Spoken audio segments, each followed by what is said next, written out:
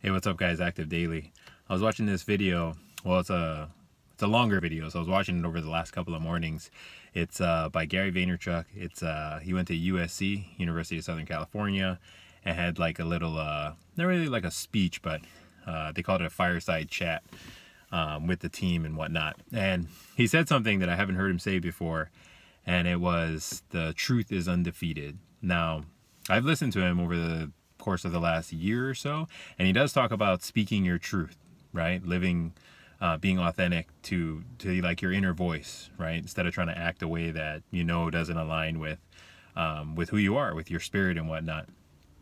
So, and the reason that quote, so to speak, "the truth is undefeated," has resonated with me is because as an alcoholic, when I was drinking, I lived a very incongruent life, meaning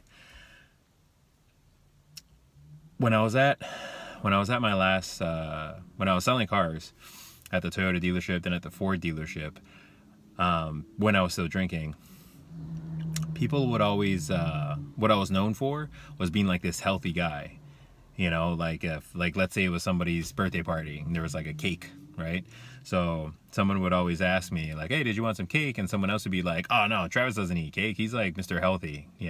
What they didn't know is that I would go home every night, drink a pint or two of vodka and eat Jack in the Box every single night. So there was this big incongruency going on in my heart and my spirit, and it really used to eat me up. And it's the truth.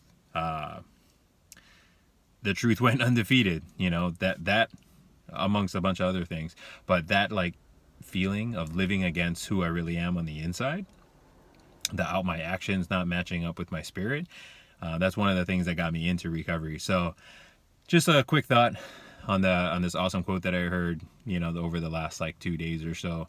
But the truth is undefeated. So speak your truth, my friends. Be well, and of course, stay active.